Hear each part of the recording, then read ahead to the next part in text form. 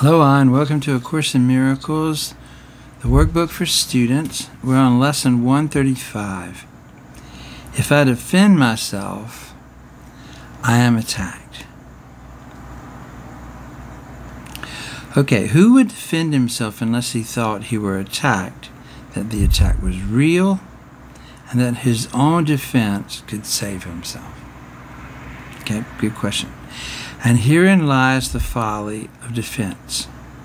It gives illusions full reality, and then attempts to handle them as real. It adds illusions to illusions, thus making correction doubly difficult.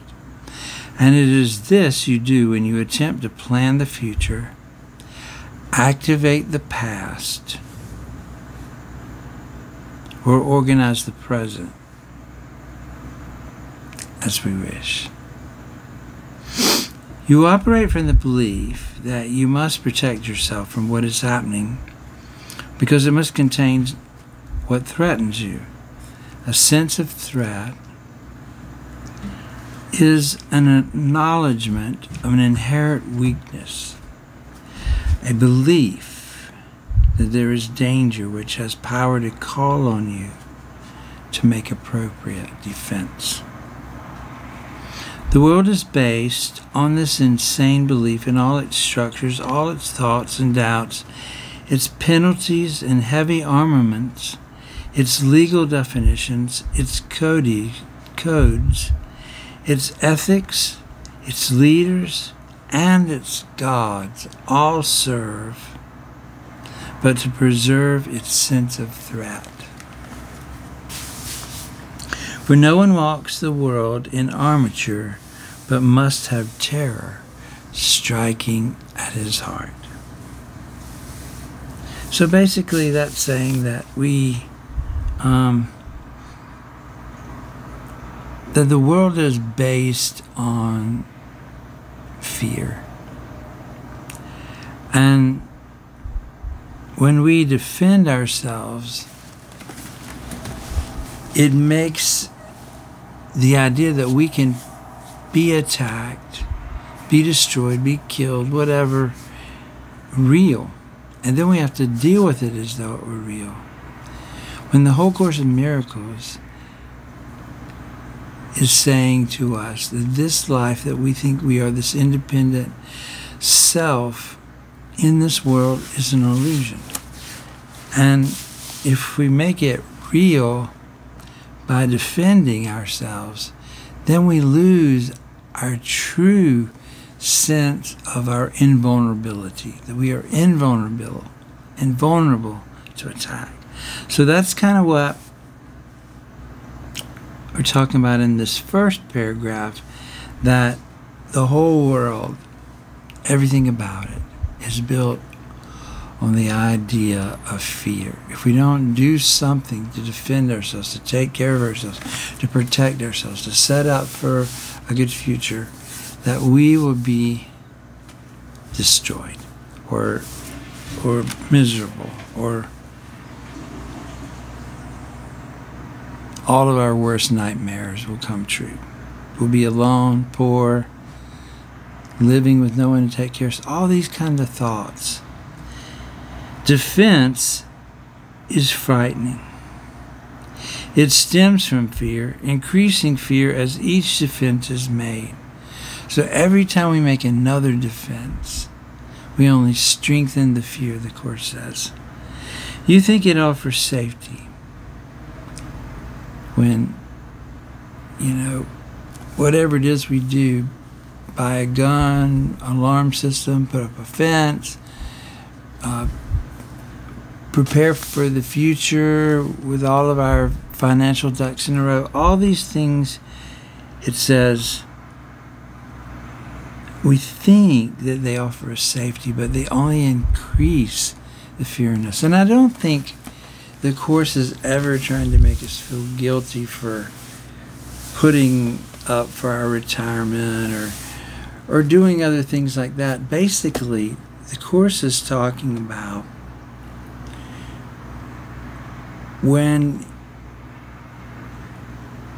we're motivated and ruled by our fears.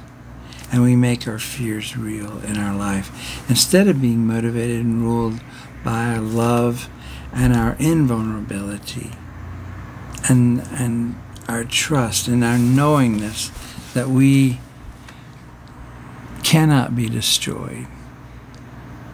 So let's go a little further and look at this. But why, if I defend myself, am I attacked? Okay, let's look a little more. You think it offers safety, yet it speaks of fear made real and terror justified. Isn't it strange that you do not pause to ask as you elaborate your plans and make your armor thicker and your locks more tight, what you defend and how and against what? So it's asking us to ask, what are we defending? How are we defending it? And against what are we defending it? Let us consider first what you defend. It must be something that's very weak and easily assaulted. It must be something made easy prey, unable to protect itself and needing your defense. Well, what but the body has such frailty that constant care and watchful deep concern are needful to protect its little life? What but the body falters and must fail to serve the Son of God as a worthy host? So the body is what it's suggesting that we are defending. So now it asks, yet it is not the body that can fear, nor be a thing of fear. Okay, we're afraid for the body, but yet the body cannot fear, nor be a thing of fear. It has no needs but those you assign to it. It needs no complicated structures of defense, no help-inducing medicine, no care and no concern at all. Defend its life, or give it gifts to make it beautiful, or walls to make it safe. And you but say your home is open to the thief of time, corruptible and crumbling, so unsafe it must be guarded with your very life. So is not this picture fearful? Can you be at peace with such a concept of your home? So with the body, the way we see the body as being so fragile and in need of care and constantly needing to be protected, it asks us the question, can we be at peace when we think that the body is our home? Yet what endowed the body with the right to serve you thus except your own belief? So we're the ones who give our bodies meaning. It is your mind which gave the body all the functions that you see in it, and sets its value far beyond a little pile of dust and water. Who would make defense of something that he recognizes as this? If we really just realize that, it's saying that your body just does what your mind tells it to do. It's just a pile of dust and water. And if you really knew this about your body, would you really try to defend it? Would you really think it even needed defense? It says the body is in need of no defense. This cannot be too often emphasized. The body is not in need of defense. So it's going to emphasize that over and over to us. We need to get that into our brains, into our mind. This cannot be too often emphasized. It will be strong and healthy if the mind does not abuse it by assigning it to roles it cannot fulfill, to purposes beyond its scope, and to exalted aims which it cannot accomplish. Such attempts, ridiculous yet deeply cherished, are the sources for the many mad attacks you make upon it, that we make upon our body. For it seems to fail your hopes, your needs, your values, and your dreams. Still talking about the body. The self, with a little s, the mind-made self, the ego, that needs protection, is not real. This self that I've thought of my whole life as being Micah, that lives in this body, this personality, is not real. And if it's not real, it doesn't need protection, right? The body, valueless and hardly worth the least defense, needs merely to be perceived as quite apart from you. It is not who we are. We are not the body. We need to perceive it as apart from us, and it becomes a healthy, serviceable instrument through which the mind can operate until its usefulness is over. And then who would want to keep it when its usefulness is done? Defend the body, and you have attacked your mind. For you have been in it, you have seen in it, in the body, the faults, the weaknesses, the limits, and the lacks from which you think the body must be saved. You will not see the mind as separate from bodily conditions, and you will impose upon the body all the pain that comes from the conception of the mind as limited and fragile and apart from other minds and separate from its source. So we're back to the separation again. That's the problem. The idea that we are separate. And the body is just a symbol of that idea of separation. And the body is like what we use to make us seem separate and apart from everyone and every other thing on this earth, right? Because I see myself in this body, and you're over there in that body, so that makes us seem like me and you. Dualism, two of us. So that's one of the main reasons, and also the fact that we think we're hiding in the body, created the body to hide in. But anyway, if we defend our bodies, we've attacked our minds. And we impose upon the body all the pain that comes from the conception of the mind as limited, fragile, and apart from other minds and separate from its source.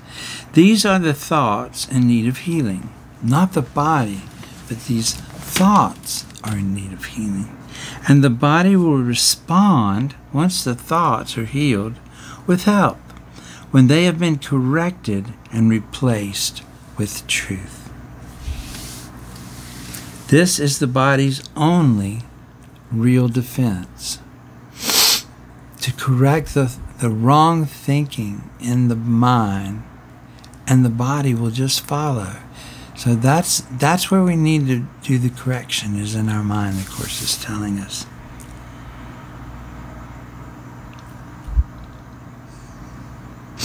This is the body's only real defense. Yet, is this where you look for its defense? You offer it protection of a kind from which it gains no benefit at all, but merely adds to your distress of mind. You do not heal, but merely take away the hope of healing, for you fail to see where hope must lie if it be meaningful. The hope is in the changing of our mind from separation to wholeness. A healed mind does not plan. It carries out the plans that it receives through listening to wisdom that it's not its own.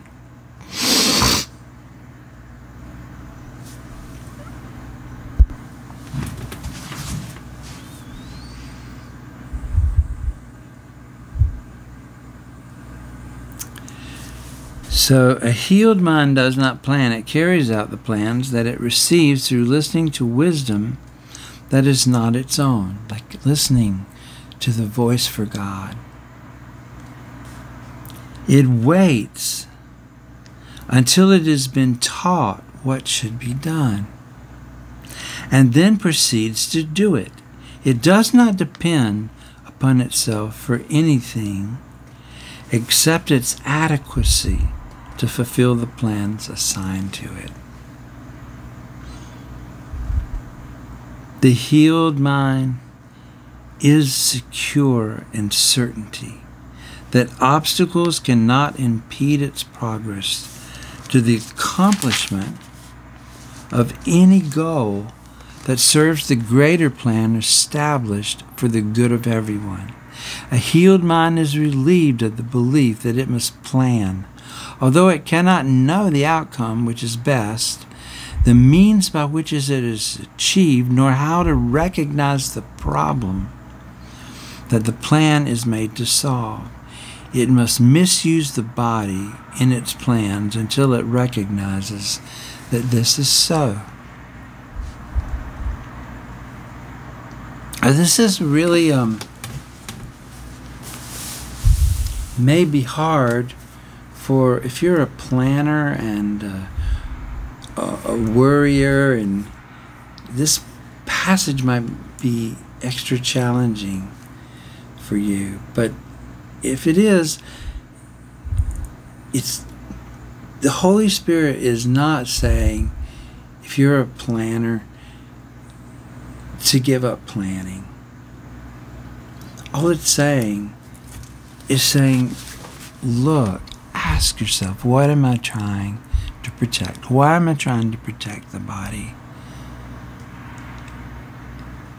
Is my planning, is this true that my planning to make my future safe, is it making the problem real in my mind? And that's what we're really looking at here. And maybe it is. And if it is, it's not something that the Course is saying feel guilty about. It's just saying, look, we just need to realize that this is what we're doing, and then we can bring it to the Holy Spirit to be taught more. I mean, we're 130 some lessons, 35 lessons into this course. And some of these things are going to be very challenging for us. And this one, especially if you're a person that is a planner and has to feel like everything is in order for you to feel peace. So it's just asking you to look at this. Is this really working? You know, all this planning. A healed mind is relieved of the belief that it must plan. And it says it must misuse the body in its plans until it recognizes that this is so. But when it is accepted, this is true, that it doesn't have to do with this planning, then it is healed. And it can let the body go.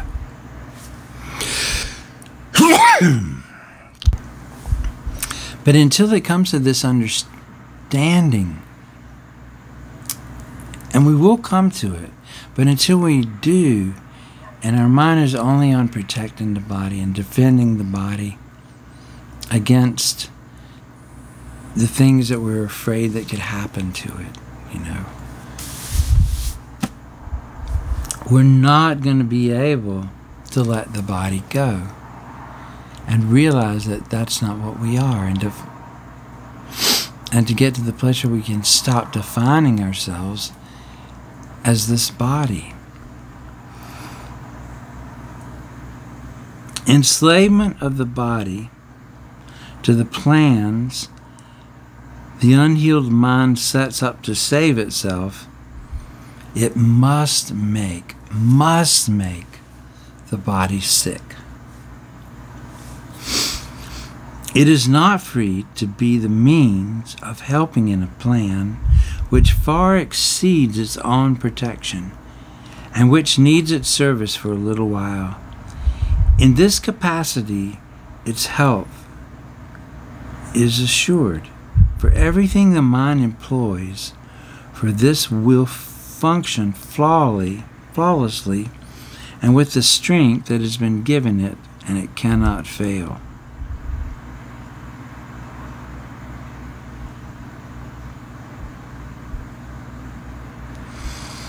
It is perhaps not easy to perceive that self-initiated plans are but defenses. With the purpose of all of them were made to realize. They are the means by which a frightened mind would undertake its own protection at the cost of truth. So here's the nugget of truth, to see that all this self-initiated planning is nothing more than the means by which the frightened mind would undertake its own protection at the cost of truth. Why at the cost of truth? Because it doesn't need to be protected. The fears are not real. The illusions are not real. This is not difficult to realize in some forms which these self-deceptions take, where the denial of reality is very obvious, yet planning is not recognized as a defense. The mind engaged in planning for itself is occupied in setting up control of future happenings. It does not think that it will be provided for. Whatever the future will be provided for. Unless it makes these provisions. So time becomes a future emphasis. We're not living in the now. To be controlled by learning and experience obtained from the past events and previous beliefs. But this is, and that sounds pretty like good wisdom. Use your past to help you plan for the future. But what it doesn't see is that it overlooks the present. When we're in this frame of mind, we overlook the present. For it rests on the idea that the past has taught enough to let the mind direct its future course. So I've learned enough that I can predict and take care of my future from my past. So the mind that plans in this way is refusing to allow for change. What it has learned before becomes the basis for its future goals. Its past experience directs its choice of what will happen, and it does not see that here and now is everything it needs to guarantee the future, quite unlike the past. without a continuity of any old ideas and sick beliefs. Anticipation plays no part at all, for present confidence directs the way. So it's not a life of anticipating, oh, this might happen, that might happen, but it's living in this present confidence that all is taken care of, that all is well, that we are resting and supported by the love of God. That's the kind of life that we miss out on if we're just always anxious, anticipating the future. Defenses are the plans you undertake to make against the truth. Their aim is to select what you approve and disregard what you consider incompatible with your beliefs of your reality. Yet what remains is meaningless indeed. For it is your reality that is the threat which your defenses would attack, obscure, and take apart and crucify. What could you not accept if you but knew that everything that happens, all events, past, present, and to come, are gently planned by one whose only purpose is your good? And there it is. We are not alone, and our every event, past, present, future, is planned by the one whose only purpose is to plan a future for our good. And if we're always planning and defending against the future, and we're not paying attention to what's happening in the now and resting in the love and the support of our Father in heaven, perhaps you have misunderstood His plan, for He would never offer pain to you. But your defenses did not let you see His loving blessings shine in every step that you ever took. While you made plans for death, He led you gently to eternal life. Your present trust in Him is the defense that promises a future undisturbed, without a trace of sorrow, and with joy that constantly increases as this life becomes a holy instant, set in time, but heeding only immortality. Let no defenses but your present trust direct the future, and this life becomes a meaningful encounter with the truth that only your defenses would conceal.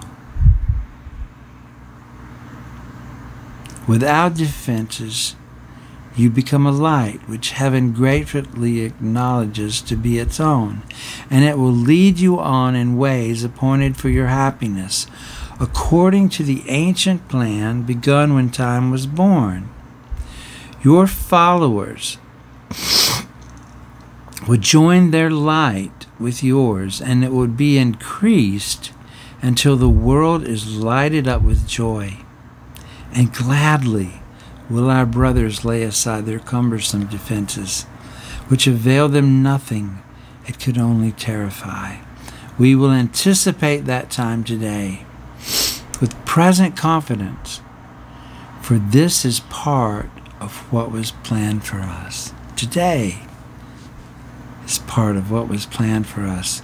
We will be sure that everything we need is given us for our accomplishment of this today. We make no plans for how it will be done, but realize that our defenselessness is all that is required for the truth to dawn upon our minds with certainty. That's all we're required, our defenselessness. For 15 minutes twice a day, we rest from senseless planning and from every thought that blocks the truth from entering our minds. Today we receive, instead of a plan, that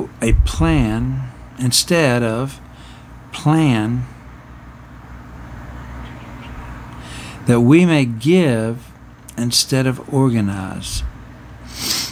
And we are giving truly, as we say, if I defend myself, I'm attacked. But in defenselessness, I will be strong, and I will learn what my defenses have hidden. Nothing but that. If there are plans to make, you'll be told of them. They will not be the plans you thought were needed, nor indeed the answers to the problems which you thought confronted you, but they are answers to another kind of question, which remains unanswered, yet in need of answering, until the answer comes to you at last.